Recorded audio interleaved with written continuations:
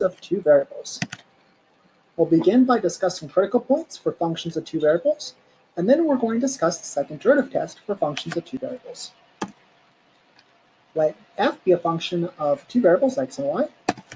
A, B is a point in the xy plane. And let's suppose the partial derivative of f with respect to x at AB is equal to the partial derivative of f with respect to y at a comma b. They're both equal to 0. Then this point a comma b is called a critical point of the function f. To determine the critical points of this function of two variables, the first step is to find the first partials of f, one with respect to x, the other with respect to y. The second step is to solve the system df dx is equal to 0 and df dy is equal to 0 for x and y. And when you solve this system, usually it's a system of two equations and two variables, x and y. You will get x and y. Sometimes there'll be more than one value for x, more than one value for y, and that will be used to determine the critical points. We'll see an example of that in the next slide. Let's look at this function, x cubed plus y squared minus 3x. We're going to determine all the critical points of the function. How? Well, we determine the partial of f with respect to x is 3x squared minus 3. That is just from differentiating x cubed using the power rule. The derivative of x cubed is 3x squared. And the derivative of 3x, of course, is 3. The derivative of y squared is 2y. So these are the first partials. Now we need to solve this system. We need to set the partial derivative of f with respect to x equal to 0, and the partial derivative of f with respect to y equal to 0. Now notice in this case, it was nice because the partial derivative of f with respect to x is a function of x only. The partial derivative of f with respect to y is a function of y only. Now that's not always going to be the case. Sometimes this partial of f with respect to x could be a function of x and y. This partial of f with respect to y could be a function of x and y as well. Nevertheless, you will usually be able to solve the system just using algebra, the algebra you've learned, quadratic formula, and factoring. Here, if we set partial of f, partial x equal to 0, we get x squared minus 1 is 0.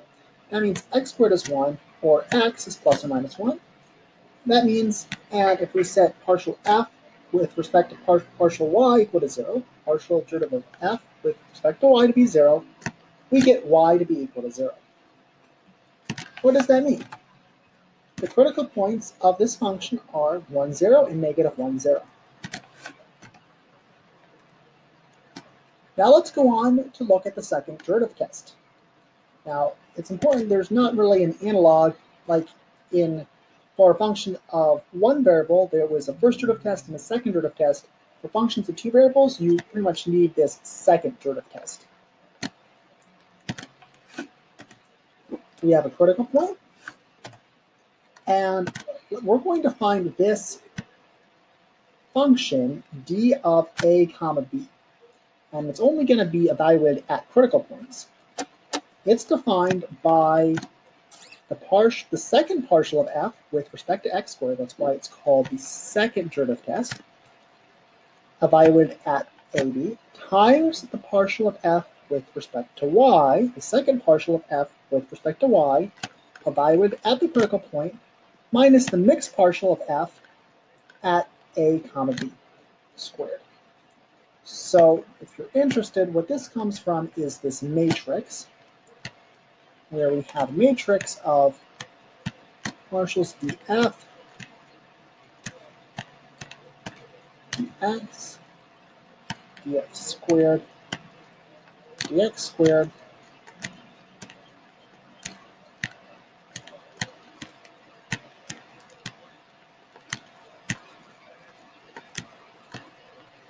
y squared,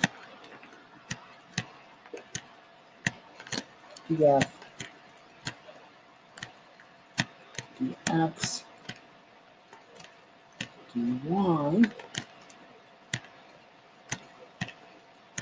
df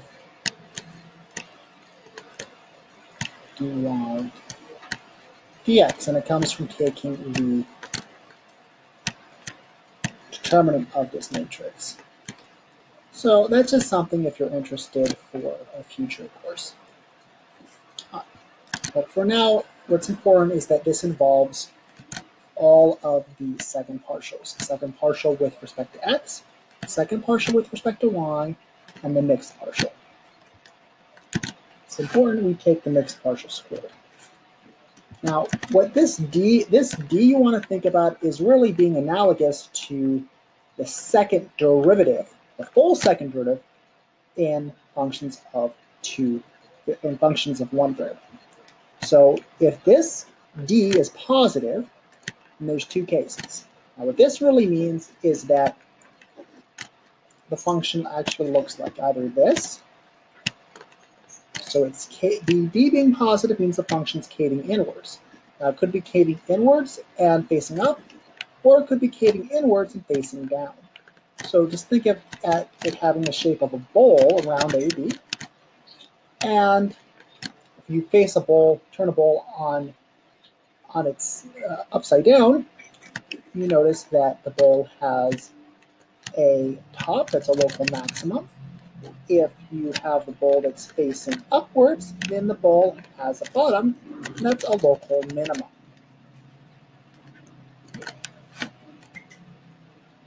So here now this is where you can notice an analogy to the case when f was a function of one variable.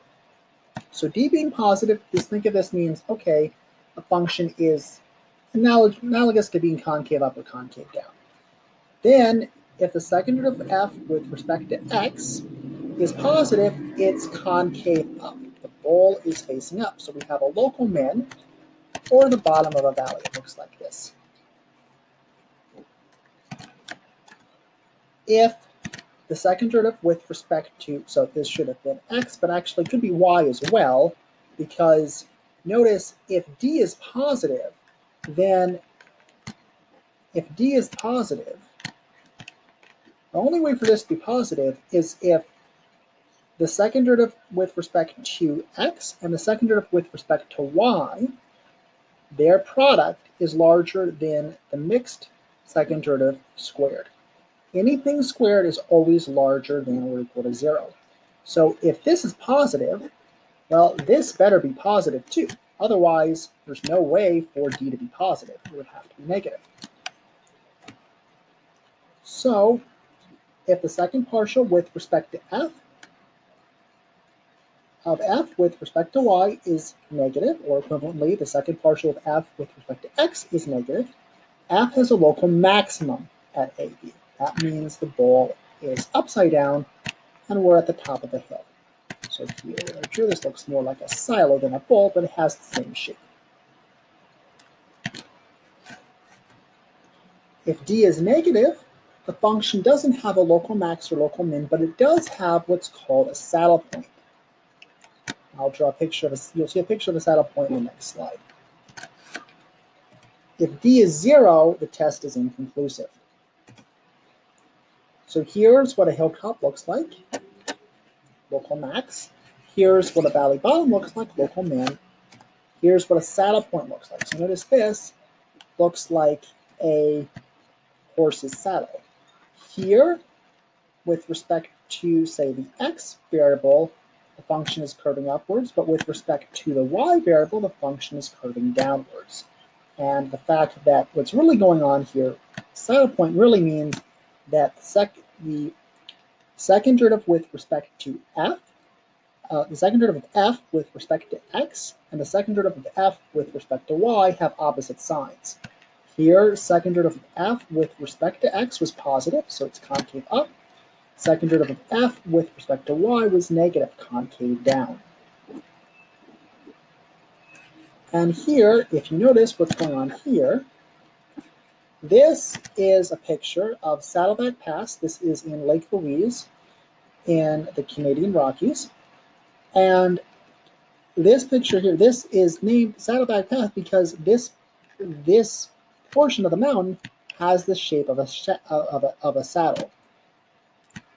This direction, the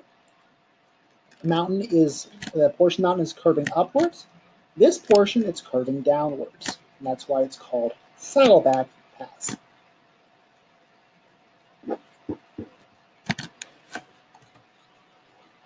Let's determine local extreme of a function of two variables. Here's an example. Look at our previous function, x cubed plus y squared minus 3x. We previously computed the first partial of f with respect to x was 3x squared minus 3. The first partial of f with respect to y was 2y. We found the critical points, 1, 0 and negative 1, 0. And we can easily compute the second partial just by differentiating df dx with respect to x. Derivative of 3, or any constant, is 0. Derivative of 3x squared is 6x. The second partial of f with respect to y is the same as the partial derivative of f with respect to y we found in the previous slide. Df dy was 2y. We differentiate that with respect to y to get 2. The second partial of f with respect to this mixed partial, dy dx, partial with respect to y of df dx, dy 3x squared minus 3, which is equal to 0. That's because none of these terms include the variable y. If you differentiate any function of x with respect to y, you get 0. So let's just plug and check. Let's plug in 1, 0 to d. We get 6 times 1 times 2, which is 12.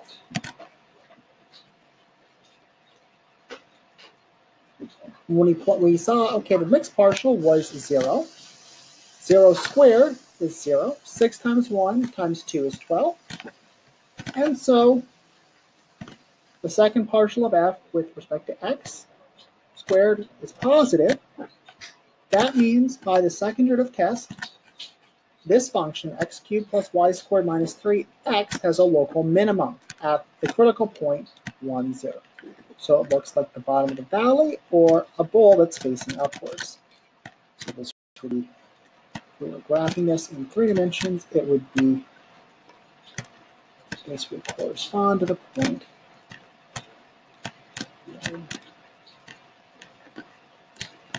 So,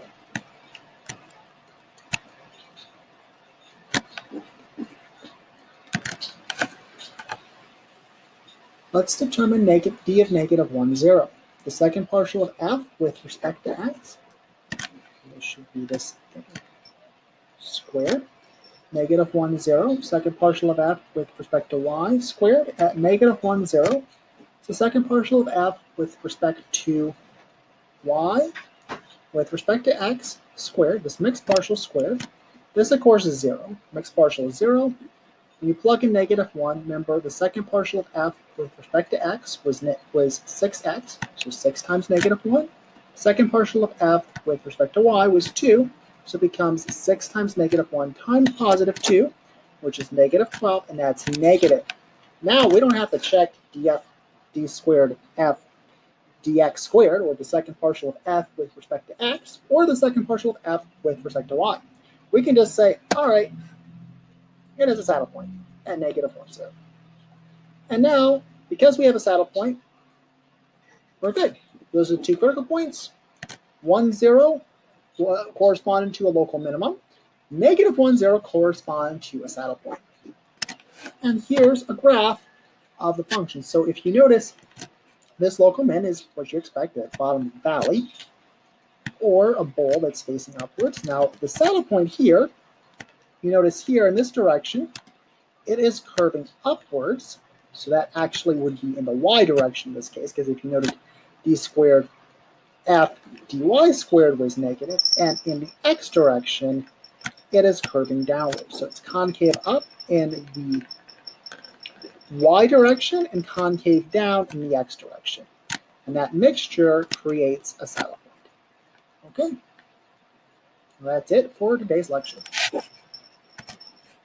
I will be posting some problems on my math lab based on these 3 sections of Chapter 7, Section 7.1, 7.2, and 7.3.